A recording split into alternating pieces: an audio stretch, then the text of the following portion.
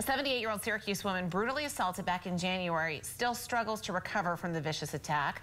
Months after the assault, Eleonora Herzog doesn't recognize anyone, including her own children. She was beaten so badly she was left with fractured eardrums, eye socket, broken jaw, nose, and cheeks. She spent 3 months in the hospital recovering. Her life was turned upside down. It all happened on New Year's Day. She was attacked on the north side on Lodi Street. Syracuse police later arrested a convicted killer, 42-year-old Willie McKee, for beating Herzog and stealing her purse.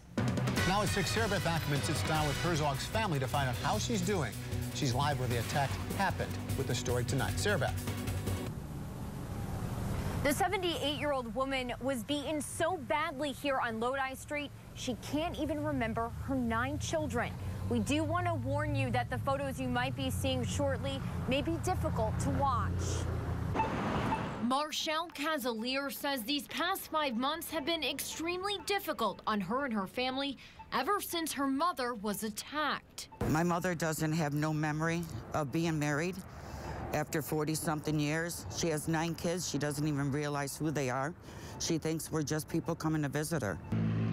5 months ago, her mother, Eleanor, was brutally beaten by 42-year-old Willie McKee. Her daughter says her mother was walking to the bakery on Lodi Street just a little after 8 in the morning on New Year's Day when McKee attacked her, stealing her purse. He literally left my mother there on Lodi Street to die while he stole all of her property. Her glasses, the whole 9 yards, everything. Her list of wounds are long. She has a brain injury, her eye socket, eardrum, and jaw were cracked. Also, her entire front face was shattered. And this isn't my mother. I mean, if you was to see your mother, how can somebody do this to somebody's mother? This is the most recent photo of Eleanor. You can see her face has healed, but her daughter says her memory is still gone.